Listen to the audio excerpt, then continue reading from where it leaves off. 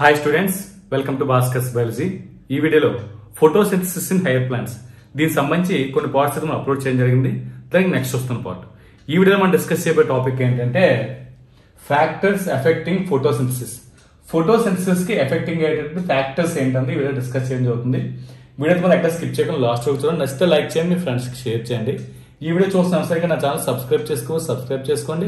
అదేవిధంగా bell icon all of activate చేసుకుని చేసిన ప్రతి వీడియో కూడా మీకు నోటిఫికేషన్ రావడం జరుగుతుంది. సో అయితే ఫ్యాక్టర్స్ ఎఫెక్టింగ్ ఫోటోసింథసిస్. సో ఫోటోని ఎఫెక్ట్ చేసేటువంటి ఫ్యాక్టర్స్ ఏంటి అంటే an understanding of the factors that affect photosynthesis is necessary. The rate of photosynthesis is very important to determining the yield of plant including crop plants. ఇక్కడ విషయం ఏంటంటే ఈ photosynthesis జరగడానికి చాలా ఫ్యాక్టర్స్ అయితే యూజ్ అవుతాయి అంటే ఇన్వాల్వ్ అవుతాయి. ఫోటోసింథసిస్ అనే ప్రాసెస్ లో చాలా ఫ్యాక్టర్స్ అనేవి ఇన్వాల్వ్ అవడం జరుగుతుంది. అయితే ఫ్యాక్టర్స్ అనేవి ఫోటో చాలా చాలా ఇంపార్టెంట్. అయితే వీటి తాలూకు రేట్ అంటే ఫోటోన్ తాలూకు రేట్ అనేది ఏమవుతుందంటే ఈ ఫ్యాక్టర్స్ మీద డిపెండ్ అవుతుంది. సో ఫ్యాక్టర్స్ అన్ని పర్ఫెక్ట్ గా ఉంటే ఏదైతే మన ఫోటోస్ అనేది పర్ఫెక్ట్ గా అంటే అదిగా మనకి ఈల్డ్ అనేది పర్ఫెక్ట్ గా రావడం జరుగుతుంది క్రాప్ ప్లాంట్స్ లో. అయితే photosynthesis under the influence of several factors both internal and external. So ఇక్కడ మనకి ఫోటోసింథసిస్ కి ఇంటర్నల్ ఫ్యాక్టర్స్ ఉంటాయి, ఎక్స్టర్నల్ ఫ్యాక్టర్స్ ఉంటాయి. సో ఇంటర్నల్ ఫ్యాక్టర్స్ అంటే ప్లాంట్ అంటే ప్లాంట్ లోపల ఉన్నటువంటి ఫ్యాక్టర్స్ ని ఫోటోసింథసిస్ కి యూజ్ అయ్యేటువంటి ప్లాంట్ లోపల ఉన్న ఫ్యాక్టర్స్ మనం అంటే ఇంటర్నల్ ఫ్యాక్టర్స్ అంటాము. అలాగే మనకి అట్మాస్ఫియర్ సరౌండింగ్ లో ఉన్నటువంటి వాటి మనం ఎక్స్టర్నల్ ఫ్యాక్టర్స్ అంటాం. So the plant factors include the number, size, age and orientation of leaves.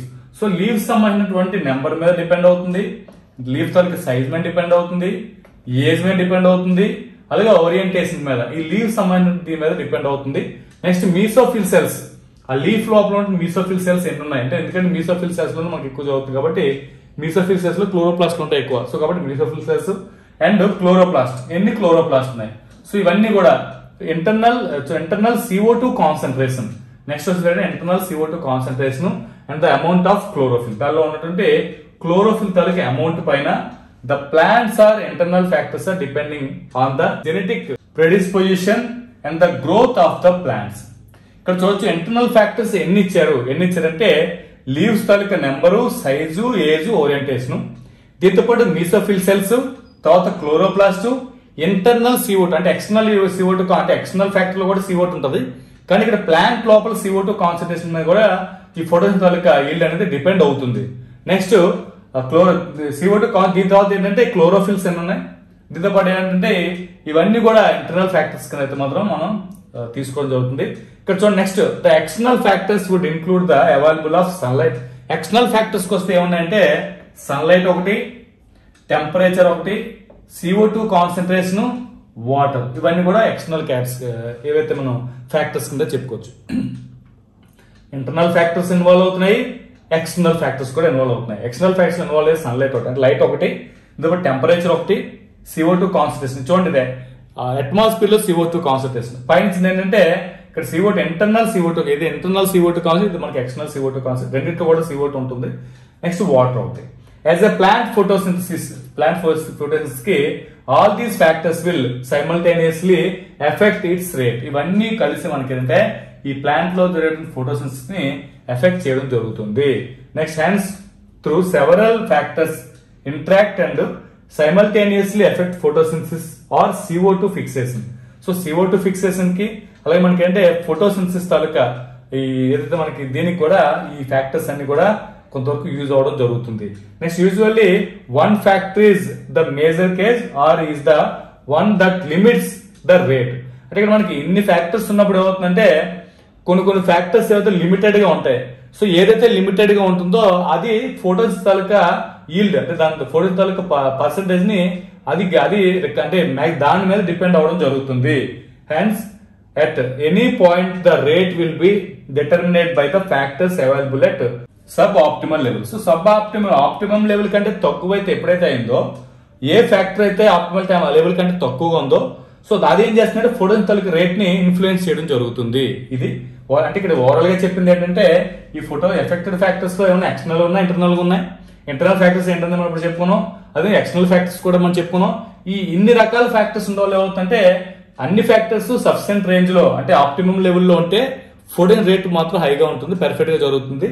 అందులో ఏ ఒక్క ఫ్యాక్టర్ అయినా సరే తగ్గితే ఆప్టిమల్ లెవెల్ కంటే తక్కువగా ఉంటే అది ఏమవుతుంది, దానివల్ల ఫోటోన్ రేట్ కూడా తగ్గడం జరుగుతుంది.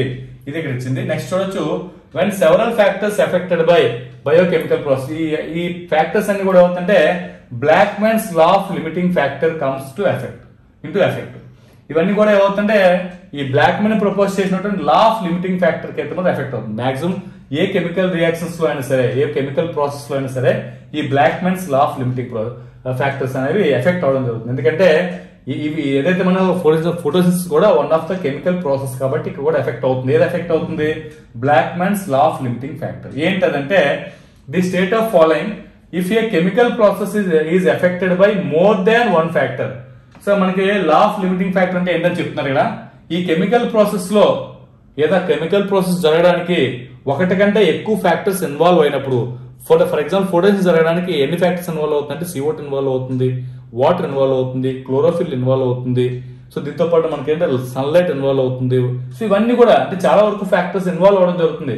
So more than one factor అందుకని ఒకటి కంటే ఎక్కువ ఫ్యాక్టర్స్ అయినప్పుడు then it's rate will be డిటర్మినైన్డ్ by the factors which is nearest to it's minimal value. So minimal value కంటే తక్కువగా ఉన్నటువంటి ఏదైతే ఉందో it is the factor which directly affected the process of quantity is change. So దీనివల్ల ఏదైనా ఒక factor గా limited కంటే తక్కువగా ఉందంటే, లిమిటెడ్ గా ఉంది అంటే, సో దానివల్ల ఏమవుతుందంటే కంప్లీట్ గా కెమికల్ ప్రాసెస్ తాలూకా రేట్ అనేది మొత్తం చేంజ్ అవడం జరుగుతుంది. సో ఇదే దీని లా ఆఫ్ లిమిటింగ్ ఫ్యాక్టర్స్ అని చెప్పడం జరుగుతుంది. సో దీనికి ఒక ఎగ్జాంపుల్ కూడా కింద ఇవ్వడం జరిగింది. ఎగ్జాంపుల్ చెప్తే మీకు బెటర్ గా అర్థమవుతుంది. For example, despite the presence of green leaf and optimum light and CO2 conditions. So optimum light అదే CO2 కండిషన్స్ కూడా ఉన్నప్పుడు ఏమవుతుందంటే the plant may not photosynthesis if the temperature is very low. ఇక్కడ మనం చూడండి, light perfect గా ఉంది, CO2 conditions కూడా పర్ఫెక్ట్ గా ఉన్నాయి. సో రెండు పర్ఫెక్ట్ గా ఉన్నాయి, కానీ టెంపరేచర్ అనేది చాలా తక్కువగా ఉంది. ఎప్పుడైతే టెంపరేచర్ తక్కువ ఉందో ఆటోమేటిక్ గా ఫోటోసిన్థసిస్ రేట్ కూడా తగ్గిపోవడం జరుగుతుంది. The leaf is give the optimal temperature will start photosynthesis. So ఎప్పుడైతే మళ్ళీ ఆప్టిమల్ టెంపరేచర్ ఇచ్చామో అంటే మనకు కావాల్సిన టెంపరేచర్ ఎప్పుడైతే మళ్ళీ దాన్ని ప్రొవైడ్ చేసామో ఆటోమేటిక్ గా మళ్ళీ ఫోటోసిన్థసిస్ ప్రాసెస్ అనేది స్టార్ట్ అవడం జరుగుతుంది. అంటే లైట్ CO2 పర్ఫెక్ట్ గా ఉండి టెంపరేచర్ తగ్గడం వల్ల ఫోటోసిన్థసిస్ రేట్ అనేది ఎఫెక్ట్ పడి ఫోటోసిన్థసిస్ ప్రాసెస్ తగ్గుతుంది. ఎప్పుడైతే దానికి కావాల్సినటువంటి ఆప్టిమల్ టెంపరేచర్ మనం ప్రొవైడ్ చేసామో ఆటోమేటిక్ గా మళ్ళీ అవుతుంది ఫోటోసిన్థసిస్ అనేది మళ్ళీ స్టార్ట్ అవ్వడం జరుగుతుంది. సో ఇది దీనిలో మనం చెప్పుకున్నదంటే ఫస్ట్ ఏదైతే మనం 2 టైప్స్ ఆఫ్ ఫ్యాక్టర్స్ లోను ఏవైతే మనం సెకండ్ మనం చెప్పుకున్న ఎక్స్టర్నల్ ఫ్యాక్టర్స్ ఏవవుతున్నాయో ఎక్స్టర్నల్ ఫ్యాక్టర్స్ లో ఉన్నటువంటి లైట్ గురించి ఏంటంటే మనం ఇప్పుడు చూద్దాం. సో లైట్ వచ్చేసరికి ఇక్కడ చూడొచ్చు, we need to distinguish between light quantity, light intensity. ఇక్కడ మనకి రెండు ఇచ్చాడు, లైట్ క్వాంటిటీ అవుతుంది, లైట్ ఇంటెన్సిటీ అవుతుంది, and the duration of exposure off to light while discussing light as a factor that effect photosynthesis. So photosynthesis కూడా ఈ light అనేది effect చేయడం జరుగుతుంది. There is a linear relationship between incident light and CO2 fixation rate at low light intensity. At higher light intensities, gradually the rate does not show further increases. Low light intensity ఉన్నప్పుడు ఏమవుతుందంటే ఈ relationship ఏదైతే మనకి ఈ light కి ఏదైతే CO2 fixation relationship ఏదైతే ఉందో అది లీనియర్ లా మనకి రిలేషన్షిప్ అనేది మెయింటైన్ అవుతుంది. Next at higher light intensity, light intensity high అయినప్పుడు ఏమవుతుందంటే gradual the rate does not shows further increase. ఆ తర్వాత ఈ ఎందుకంటే లో లైట్ ఉన్నప్పుడు ఏమవుతుంటే గ్రాడ్యువల్ ఇంక్రీజ్ అవుతుంది. సో కొంత ఆప్టిమమ్ టెంపర్ లైట్ దాటిపోయిందంటే ఎక్కువ లైట్ ఇంటెన్సిటీ కానీ మనకి ఫామ్ అయిందంటే ఆటోమేటిక్ గా దాంతో పాటు మన ఫోటోసిన్థసిస్ రేట్ కూడా పెరుగుతుంది అనుకుంటాం, కానీ ఆ రకంగా పెరగదు. కాబట్టి ఇక్కడ మనకి ఏమని చూడండి, ఇక్కడ నుంచి వరకు మనకి గ్రాడ్యువల్ గా పెరగడం జరిగింది. ఇక్కడ నుంచి మనకి ఏంటంటే లైన్ మామూలుగా అక్కడ నుంచి గ్రోత్ అనేది లేదు, అంటే ఏదైతే ఫోటోసిన్థసిస్ రేట్ అనేది ఇంకా అక్కడితో ఆగిపోయింది. అందుకే అదే ఇక్కడ చెప్పాడు, ఎప్పుడైతే మనం హై లైట్ ఇంటెన్సిటీకి ఫామ్ అయిందో ఆటోమేటిక్ ఏమవుతుందంటే ఫోటోసిన్థసిస్ రేట్ కూడా ఇంక్రీజ్ అవుతుంది అనుకుంటాం, కానీ does not show further increase అనేది జరగదు. Other factor become limiting. ఎందువల్ల అలా జరగదంటే సో ఇక్కడ మనకు ఓన్లీ ఏం జరుగుతుంది, లైట్ తాలూకు ఇంటెన్సిటీ మాత్రమే పెరుగుతుంది. సో లైట్ ఇంటెన్సిటీతో చాలా కావాలి, మనకు వాటర్ కావాలి, కార్బన్ డైఆక్సైడ్ కావాలి, ఇవన్నీ కూడా పెరగాలి. పెరిగితేనే ఆటోమేటిక్ అవుతుంది ఫోటోసిన్థసిస్ రేట్ పెరుగుతుంది. ఇన్ కేస్ ఇది లైట్ ఒకటి పెరిగి రిమైనింగ్ ఫ్యాక్టర్స్ లిమిటెడ్ గా ఉంటే ఆటోమేటిక్ గా ఫోటోసిన్థసిస్ రేట్ అనేది ఆగిపోవడం జరుగుతుంది. ఇది మనకి ఇక్కడ ఉంది.